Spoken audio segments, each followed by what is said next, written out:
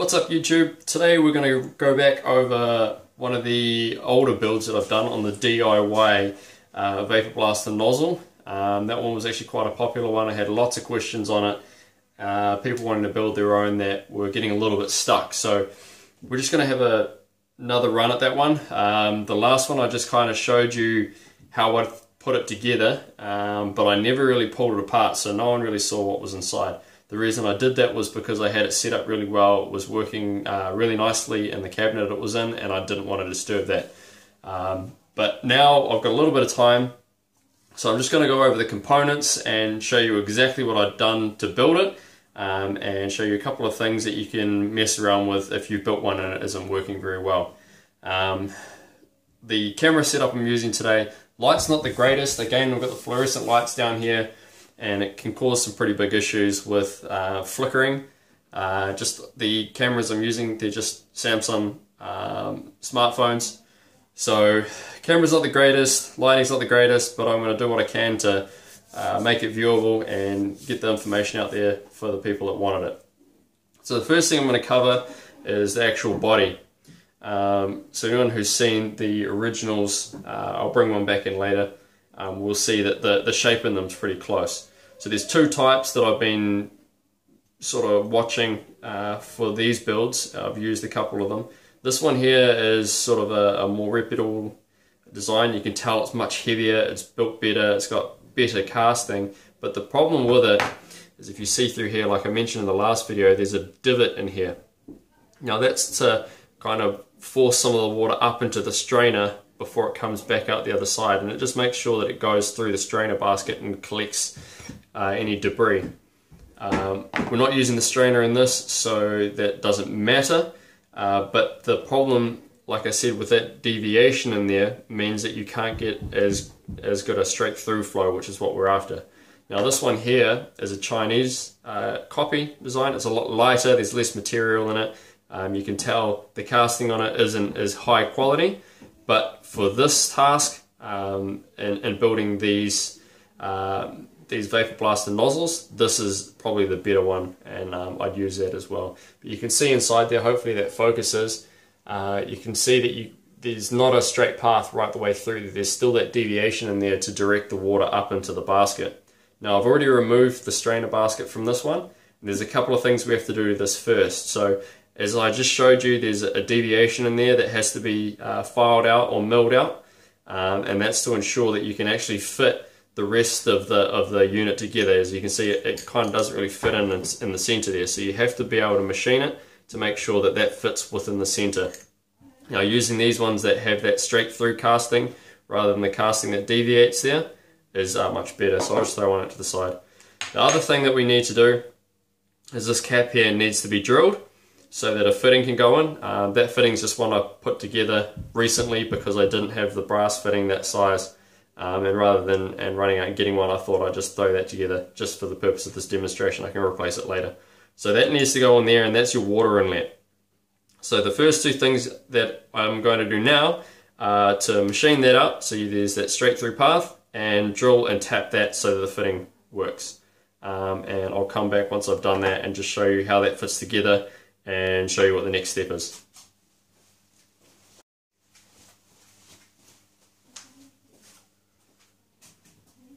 Right, so now I've gone and done that. If you look through that one, I just did that one really rough by file. I had put it in the lathe, but my boring bar setup has got a broken tip in it. So not ideal for the video, but that'll give you an idea on what needs to be done. So if I bring that in there now, you can see that there's a lot more movement in there, and I can actually get that central, and that's the essential part. It has to be central within that nozzle, because that's going to have to line up with your ceramic tip in the end. So not the greatest, but it's going to do the trick.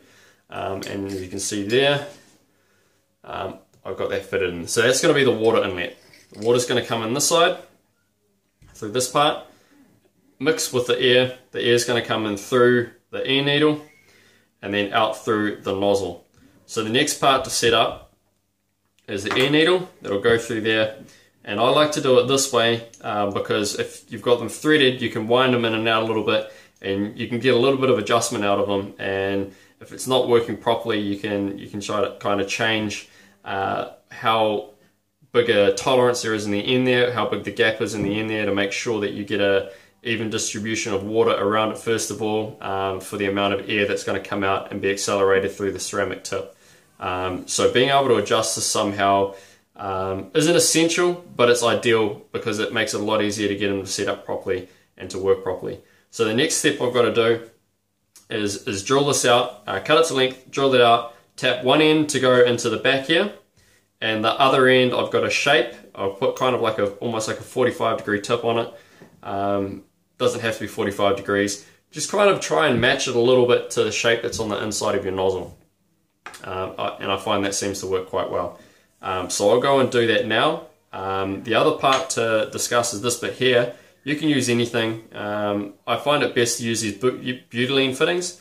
Now they've got this aluminium cover on it and then a bit of plastic pipe on there. Usually you put a plastic pipe in and then crimp the aluminium over it, and that's your seal for your piping. So what I do is I cut the aluminium off, pull the plastic off, and then you're left with something that's a little bit like this. So I'm actually going to use this one seeing as I've already done it. They don't always look like this. The one I showed you before obviously is a lot longer, but whatever you've got will work. And I'll just use this one for now for demonstration purposes. It'll be fine. But if this isn't what you can get, then you can use whatever. You can make these up out of something else if you don't have the brass fittings. You can do them. I've seen similar fittings out of galv. It can be just like a normal hose barb. It doesn't actually have to be one of these butylene style fittings. But for demonstration purposes, again, this will be fine.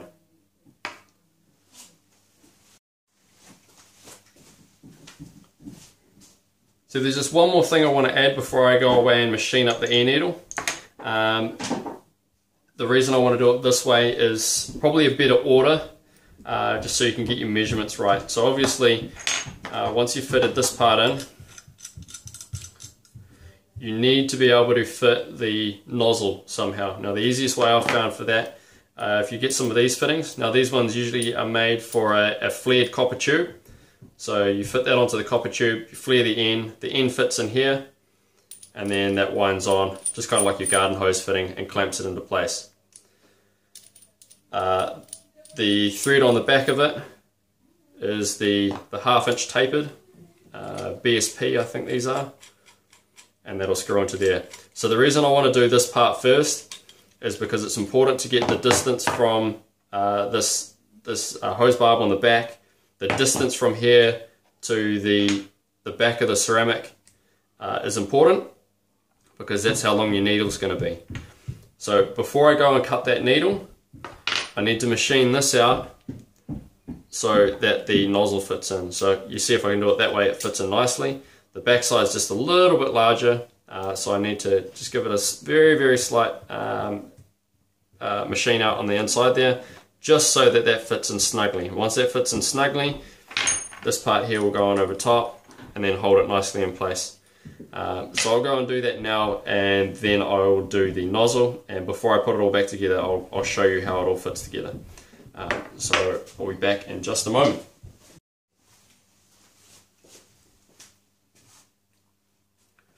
So I got the first of the two things I just spoke about done, and that's making the ceramic tip fit.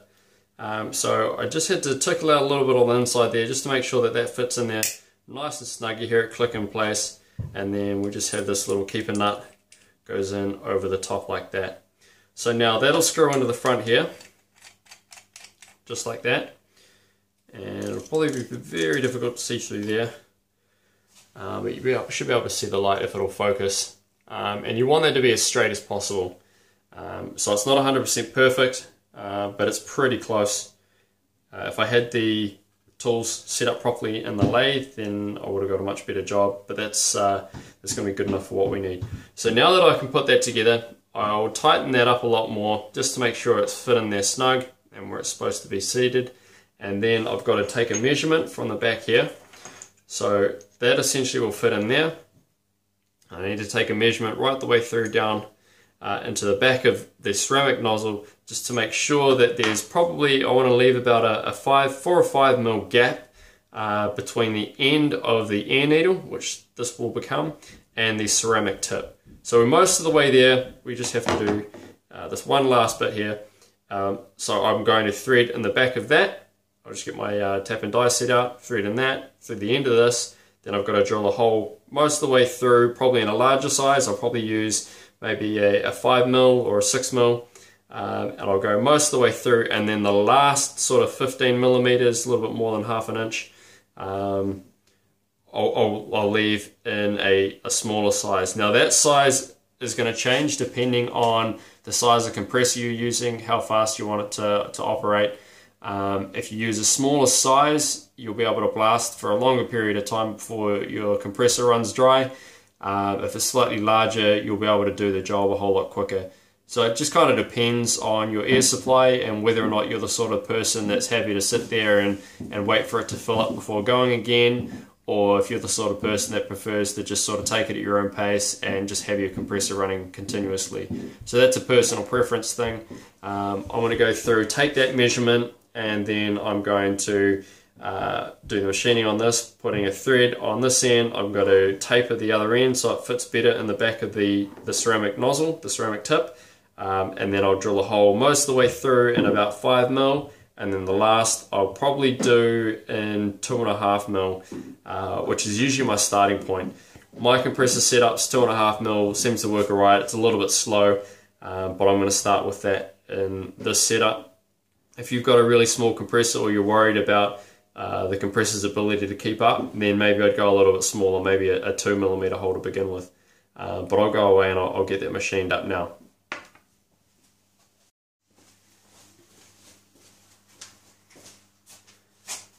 Right, so here we have all the pieces laid out, and I suppose this is the bit that most people wanted to see.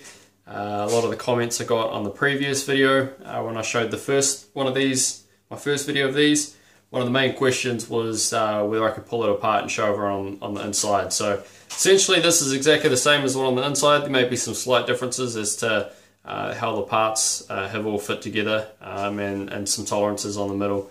In the middle part there, but essentially this is the same as the other one. So as you saw before, I machined out the front part there to accept the nozzle, so that's an easy bit. The nozzle just sits in there and the keeper nut goes on top of that. I won't put that together now because there are a couple other things I want to show first. So this part there was the brass barb on the back. This is where the air comes in. The needle will go on the inside of that. As you can see, I've threaded that. It's threaded on the inside there as well. So I can just thread that in nicely like that. That then goes down the inside of the main body there, like this. And I'll thread in like that. And as you can see, I machined a little bit off this, and that's just because the hole on the inside of that isn't as big as the other one that I built. And I noticed before when I had it in the lathe that it was drilled slightly off center, so it makes it a little bit more difficult to get right. If I had my step drill bit set here, I just had it tidy up, so I'm not sure exactly where it is at the moment, but I would have just drilled that out. Seeing as I didn't do that, I just machined a little bit off the needle there. So that'll fit in there like that. You can see that's just sitting through and it's a little bit off center. It's quite important to have that central, so I may need to mess around with this a little bit to get it to work properly, but for the demonstration it'll work okay. So then when this sits right in, I don't know if you can see in there, but it won't sit right the way. So that nozzle sits through a little bit. Hopefully that focuses for you. The nozzle sits through a little bit, but it should leave a gap between the end of the nozzle and that ceramic tip there, because you need at least some space for the slurry mixture to flow past the end of the nozzle and then be accelerated by the air. So there is in there, I've already measured it. It's about 4 or 5 mils. So that clips in there like that. Keeper nut goes over top. Like that. And then last but not least, I'll just show you there before I put it on, but that's the air needle going through. And then this just screws in like that. And there it is, all completed. Like I said before, I prefer to use these Chinese style ones. Just to reiterate again, you can see the difference there. The housing's just a little straighter, so it just works a little bit better. That doesn't necessarily mean to say you have to do it this way. If you want to weld together a few nuts with a pipe between them, you can do it that way, I guess. The reason I do it like this is these parts are pretty much available anywhere, and it just makes the job a whole lot easier. I've been messing around a little bit this afternoon, but I still managed to get this together. This there would be a just another brass barb fitting like this, but like I said before, I don't have one. This, I think, gives a pretty good rundown of how I built the last one, and hopefully fills in a few of the gaps and answers a few of the questions that a few people had. Unfortunately, I'm running out of time today, so I won't be able to test it, but I will do another video of it operational. And I will add in anything else I needed to do to get it to work if it doesn't work as it is like that. If you look down the end there, I haven't touched anything. It could probably do with a little bit of an adjustment, but you should be able to see right down the center of it. That should be right in the middle of the hole. I don't know how the light's working on that. I'll review the footage later, but hopefully I've explained well enough. That should be centralized because your air is coming right the way through, and you want the water coming in from here, the water in your slurry mixture, to have a sort of an even chamber right the way through. And then as it's accelerated down the nozzle, if the air is in the center of the nozzle correctly, then the mixture that's coming in, the slurry mixture that's coming in, should mix more evenly, and you'll get a more even fan at the end. If it's pointed to one side, it might swirl out, it might create like a some kind of conical effect coming off to the side. So if you're experiencing any of those, the first thing I'd check is to make sure that the line in which your air is coming through, that needle right down the middle, is lined up centrally with the nozzle, and the nozzle's not kinked off or anything like that. But as long as the air is coming through, there's a gap between the end of the air needle and the ceramic tip, and that it's centralized, then I don't see any reason why yours shouldn't work. But like I say, when I get a chance, I will put that on one of the machines, I'll give it a test, and then I'll post that video. So I hope that helps. Feel free to ask any more questions. A few people have been asking, it's quite cool. I've been linked a few different videos from other people that have built them. Some really cool stuff being put together out there. So yeah, keep it up, grow the community, and I'm just keen to see a little bit more of the innovation out there. Some really clever people, and that's probably where I find my most enjoyment. I do enjoy building things, but seeing a community grow and seeing the innovation out there just gives me more ideas on future projects and things I want to do. So yeah, keep it up. Also getting close to 1,000 subscribers. In the past, I hadn't really wanted to push for subscribers. It was more just documentation of the things that I was doing. But I recently had someone point out to me that if I am pushing and I am putting goals on that, then that's sort of almost forcing me to increase the quality of the videos I'm doing. Maybe spend a little bit more time and just make sure the quality is better, maybe better sound, maybe improve my camera equipment or something, just to improve the experience on everyone. So I don't know, I'll have a think about that. I'm close to 1,000. Maybe when I get there, I'll have a think about what I want to do, set some goals, and then decide what I want to do with all my equipment, and maybe setting my workshop up a little bit better for creating better videos. But we'll see when we get there. Thanks for listening. Like and subscribe, and definitely leave us some comments with all your questions. Cheers.